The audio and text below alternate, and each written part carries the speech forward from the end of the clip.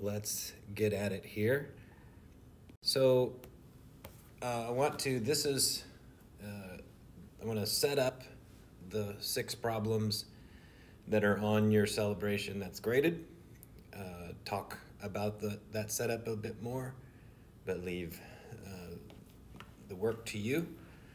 And time permitting, we'll also I'll do some other problems that are like these, typically harder than these, but involving many of the same steps. So want to let me get my colors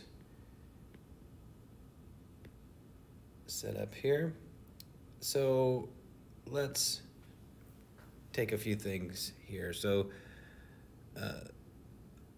the first 5 meters of this journey is a spring. So we're imagining on this aircraft carrier problem, there's a huge spring launcher to launch these airplanes off of the runway, which is essentially what it is. There are some catapult cables that launch them off and a bit more efficient than a humongous spring. And then we have a 21-meter long runway that this thing goes down. These planes are a couple thousand kilograms and need to have a velocity of 45 meters per second by the end of the runway. So I want to know, what would the spring constant be for this launcher? So to be consistent with a lot of the lecture material that you took notes on, I'm going to use the energy pie charts as a way to set up the problem. And so in the initial part of the problem, we have some spring energy and we have some work done by thrust. So I'm going to put WT. So whether it's half and half is not the issue. Hopefully you remember that from the lecture. Just splitting up the pie in as many pieces as there are energy involved in the thing. And then all of that goes into kinetic energy at the end of which we normally just write with a K, at the end of the runway, or once it's past the spring part of the puzzle here. All right, so the pie charts are just an organizational tool that let you picture in a semi-quantitative way, kind of qualitative a bit too, because we're not trying to be exact with the portions. You'd have to do some computations to know that, and that's not particularly useful in that regard. So how do we measure this? So the capital U is a symbol for potential energy. Sub S is a spring, and from the reading and lecturing, we know that the potential energy stored in a spring is 1/2 kx squared, where k is that spring constant.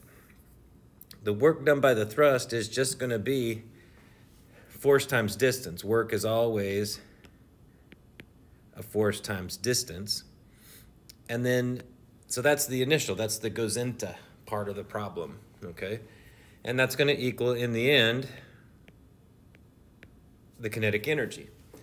And so the ability to write an energy balance is the main event in these problems. And if you can write an energy balance, then it's a matter of solving for something. You may have to go and find a value or find a way to substitute something away, but it becomes a math problem. So at this point, the physics is technically done.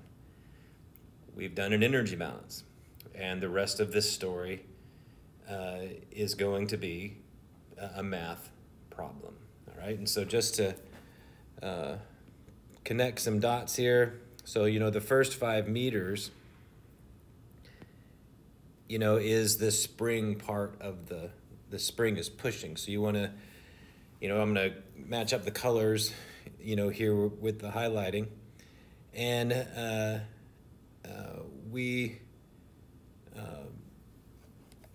the 21-meter long runway, well, that's the length over which that force, that thrust force, is acting. Okay. We have the mass of the plane, and we're going to need a velocity. Oh, and I forgot, I left the thrust out. Thrust of those meters. And so with the highlighting, you can see that all that's left that we don't know is the case. So that literally is a math problem. So if you take this approach, you can very quickly know if there's more information that needs to be got, so to speak. So I'll leave the rest to you, and we'll move on to this next one. So this no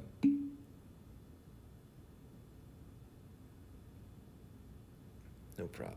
All right, so this fish.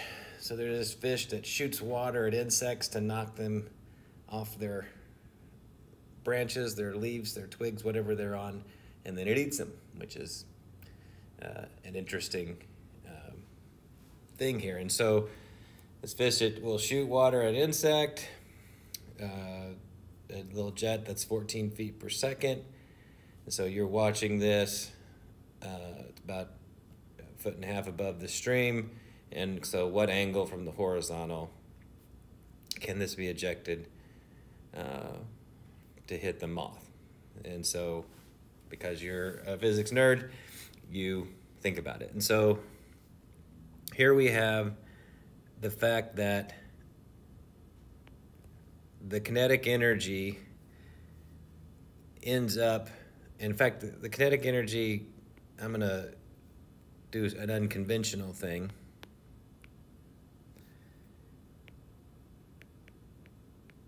I've never seen anybody do this in a textbook, but I've also never seen anybody use pie charts in a textbook. So initially, there is this kinetic energy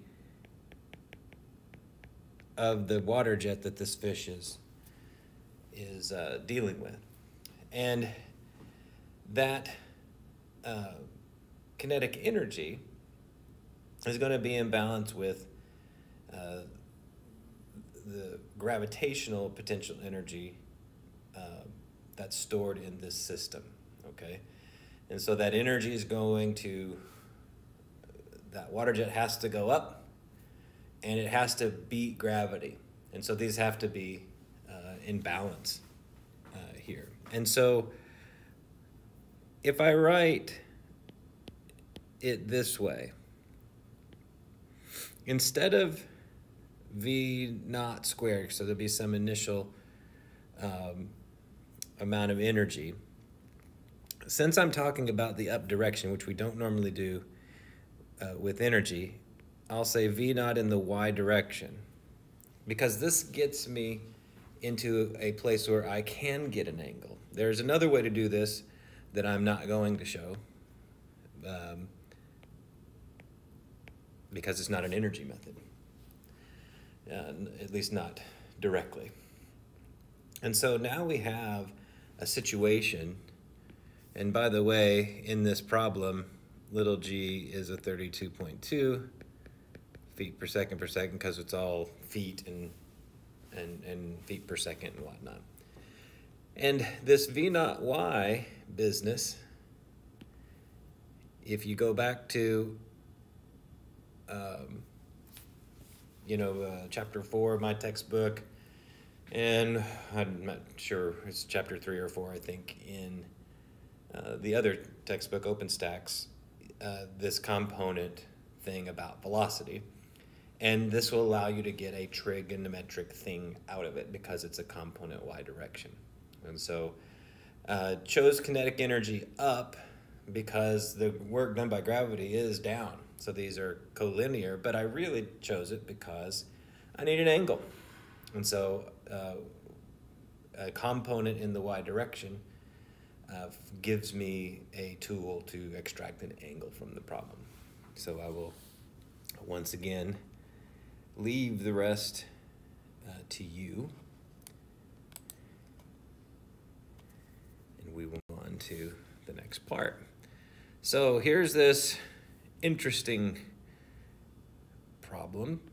So a kinetic sculpture, so meaning stuff that's on pulleys, and in fact this is basically an Atwood machine, and so you should get something when you find the speed. If you get a formula that reminds you of what's in the textbook about an Atwood machine, then you've done something correctly. And so here's a situation. There is a sculpture that there's two pieces of the sculpture, one heavier than the other, on wires over a big tube.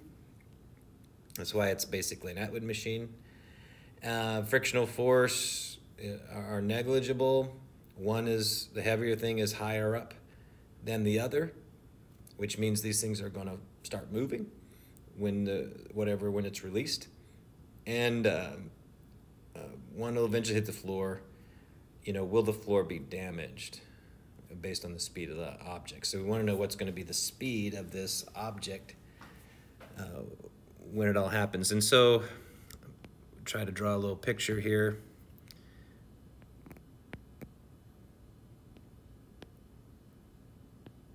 So capital M for big mass, a little m for little mass, all right? And both are off of the floor. And so since m is greater than m, we know that there will be motion, okay? And that acceleration will be, at least on the big one, will be heading down to the ground. So we know this one's gonna go up or down, and then this one's gonna go up. So this is our picture of the situation here. So now that we have a thing here, we can say, you know what, initially, before the mechanism releases these things to go, what's in my energy pi? And since nothing is moving, it's all gravitational potential energy.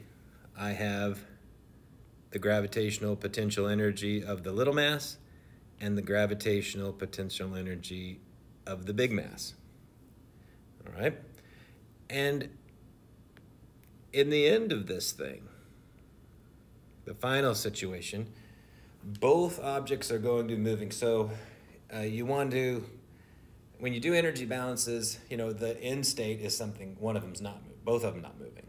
Of course, there's nothing to measure there. So you're wanting that split second before motion stops so that you have something to measure, something to compute here. And so if both are moving, but one of them is essentially a hair's breadth above the ground, then that means one of them still has a gravitational potential energy. And so I have three things going on here. I have the kinetic energy of the little mass, I have the kinetic energy of the big mass, and then I'll have the gravitational potential of the little mass again, because it will rise higher. It will have a non-zero gravitational potential energy, whereas this other one, so, M will be here, and that one will be there. That'll be our situation. So now we have a complete pie chart budget, energy pie chart budget. We know the gazentas on the left and the gazatas on the right, the ins and the outs of energy. And so that means I can write an energy balance because I've accounted for the transfer of energy. What was it in what we have initially? What will we have finally? And so we can start writing equation. Potential U sub G's, mass, potential energy of gravity is always the same kind of equation. It's an mgh, a mass gravity height equation, but since I use little m for one of them and big m for the other. I'm also going to have a different height. Okay, so we would, you know, this thing here is at a big height, h, and this one's here at a little height, h, you know, for this initial condition. And all of that energy gets transferred into motion, but I'm going to deal with the gravitational potential first. So this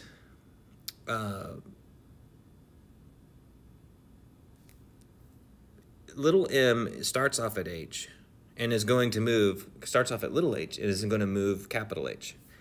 So I have an h plus big H situation going on in the final situation, the final scenario, final end game of this thing. And then I have the two kinetic energies. I'll have m v squared, little m v squared, and big M v squared. So we have, let's see here.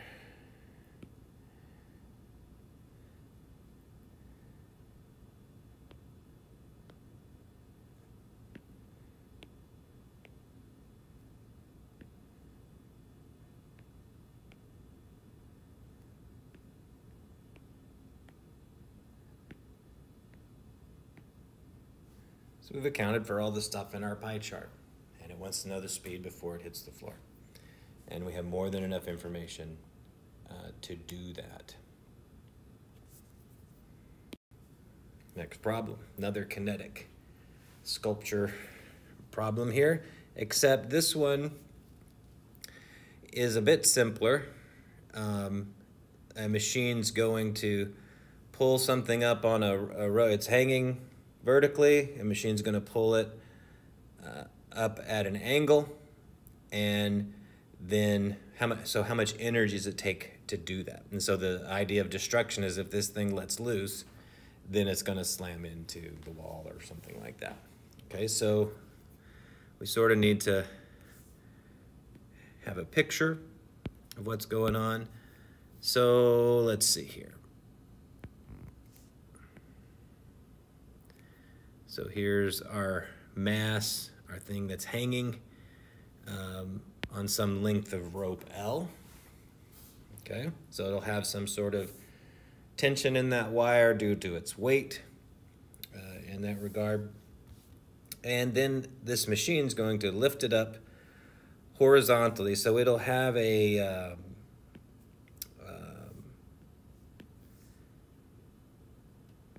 little bit of an arc that will be on its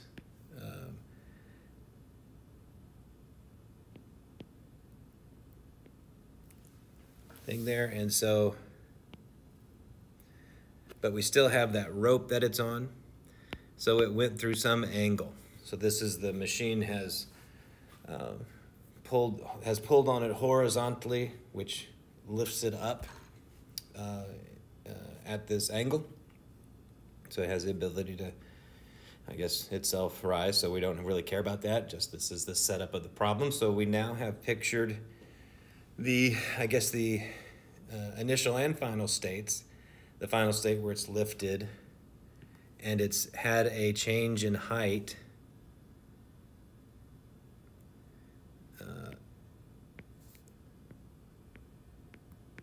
of some amount here, okay? So this has been shown a couple of times in that we have two triangles, we have a triangle that we could pay attention to here. And so I'm going to kind of zero in on this right here. We need to understand what's going on in this piece of the puzzle. So cosine theta will let me address the two sides of this situation. So what I have here is I have in the green triangle, I have the length of the rope shortened by that change in height over its original length, okay? And so L cosine theta is L minus delta H, and that means you can get delta H is L minus L cosine theta, which we're going to need because the only kind of energy we're dealing with in this situation, there's just gravitational potential energy. And the energy, which we could just call E, is going to be that gravitational potential energy, which I'm not going to write the equation for because you've written it a bunch of times in your notes, and I've written it several times today already. And so this is a relatively simple problem, but you need to understand that trig, which shows up frequently. This particular scenario, the fact that you can get a change in height will always be that kind of trigonometric maneuver is pretty common in real machines. All right. All right. I think this is, we have two more. Yeah, two more. So the ski launch problem. So we have a ski ramp, and so they'll go down the ramp. It's probably curved a little bit better than I wrote it, and they go off the ramp here at some speed, which I think in this one is oh, wait a minute. I got my screens backwards. I'm looking at my notes for one and doing the other here. So let me get back to the one that's here. It's weird. I wonder why they got switched around. All right, so the bungee jump into a big old thing of Jello. So the dean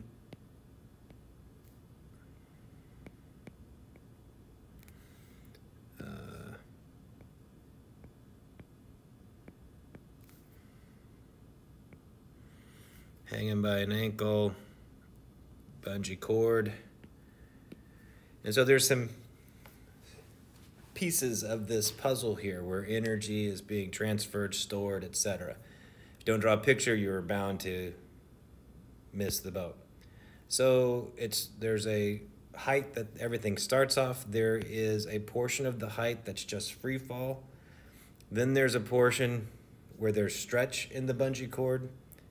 And then there's the height of the person so that their head just,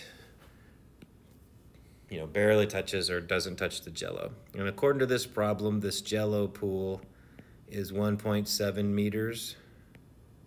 No, 1.4 meters deep, or tall, if you will.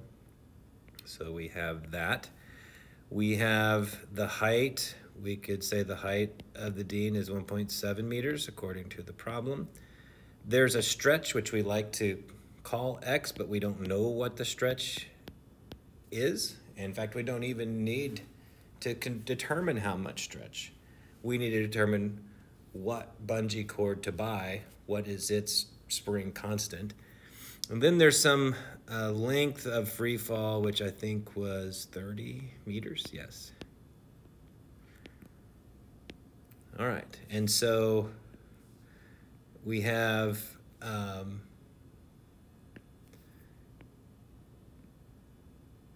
this setup here. So we've labeled some critical pieces of the puzzle, and it is also the case, we know that this part, this is a total height, so I'll use a capital H in this case, of 44 meters. And so for a problem that has this many transitions in it, you would want to get a decent picture This is better than merely listing things, because if you list, then you'll be equation hunting and you're likely to not understand the situation. And so what may not be obvious is why we don't need to compute the stretch. And that's because this height is also the sum of things that are known other than the stretch itself. And so I can write the stretch in terms of known things. Okay? So I guess we could compute the stretch. It's just trivial in this regard. But that's the situation. So now we've drawn a good picture. We've listed all the details. We've taken all of the easy kills, so to speak, in the problem. And so what happens?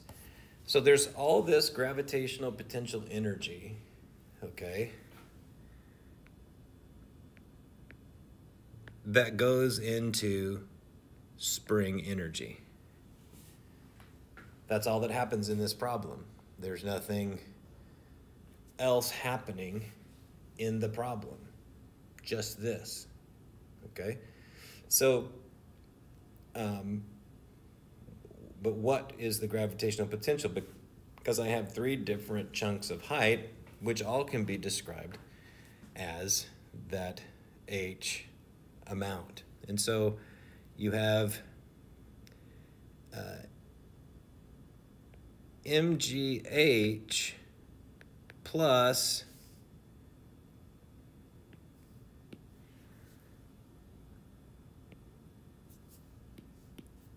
this. That's what's in the system. So I can just kind of leave that, what do we mean by that? And then the spring energy, we know it's 1/2 kx squared. And we have a version of x, which we could compute the number. We usually try to save computations until the end, deal with it symbolically. And guess what's true at the end is the same thing. At the end of this situation, we still have that energy stored in the system. All right? So you can take it from there. And that's the setup. All right, now, the one that I had my pages backwards with. So here we have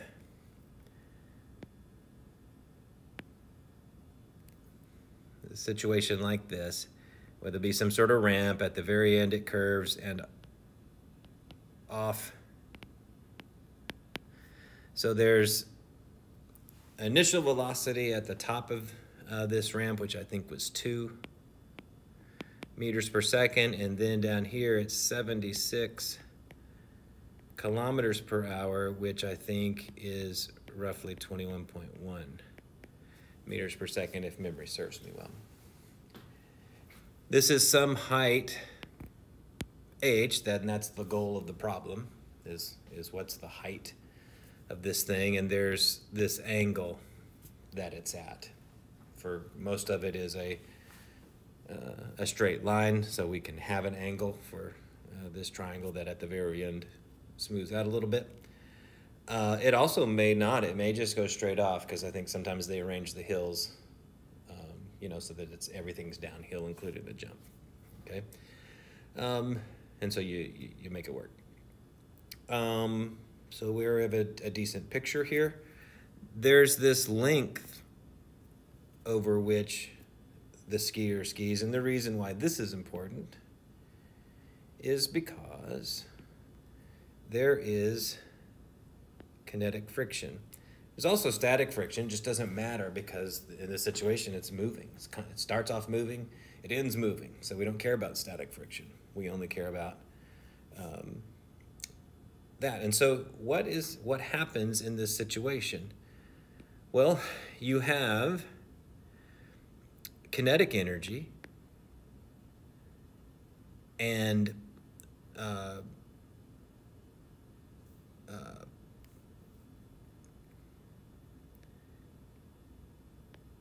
work done by gravity, and you have work done by friction, and that ends up with a final kinetic energy. You could also reason that the work done by gravity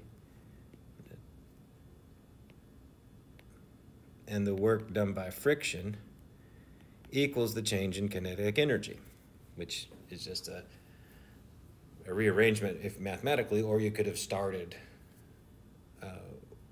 with this. Depends on how you think about the world, all right? And so you have the energy balance, all right? We already know, work done by gravity is always a particular kind of thing, equation. Kinetic energies are always a particular kind of equation form, but work done by friction, okay? Work is always a force times distance game. In this case, we like to use little f for friction. The distance over which that friction works, is the length of the ramp. And so we need a way to deal with that piece of the puzzle. Now, we don't know height, all right? So, we know that this is mgh, and we want to solve for that, but we don't know h. We know something about the angle in L. So you're going to need to do some rearranging of things so that h makes it into, or we don't know length rather. So we need to get rid of that L. So you need to use some trick to get rid of that L, all right? And that is a wrap for the setup for this celebration of knowledge that you need to get done this week.